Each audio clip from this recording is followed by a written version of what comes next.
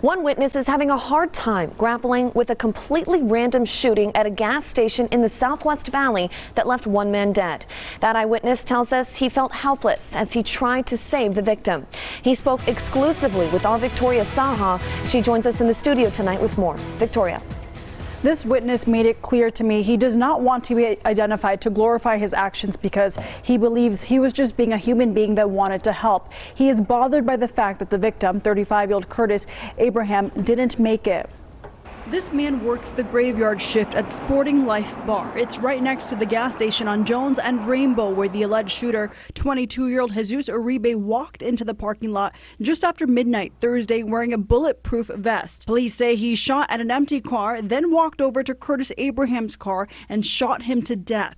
Next, he went inside the gas station and started shooting at customers as they ran for their lives. There was a gentleman that was at the gas station that ran into the bar saying that someone was shooting at the gas station. He ran over to help despite not knowing if the shooter was still around. He tells me at first he wanted to make sure his friends at the gas station were okay. Chips, sodas, and things scattered all over the place. He then came across Curtis Abraham's car. I seen him sitting back in the vehicle, leaning back in the car. The car was still on, the music was loud. He says he immediately took off his shirt and started applying pressure to Abraham's gunshot wounds. I was just trying to keep him awake, keep him conscious, tell him stay with me, the ambulance is on its way, I can hear the ambulance. Abraham was pronounced dead at the hospital, but this man wants his family to know he did his best to save him. I apologize that I myself wasn't able to do more, but I did what I hope that any human would have done for any of us. Police say this was a completely random shooting.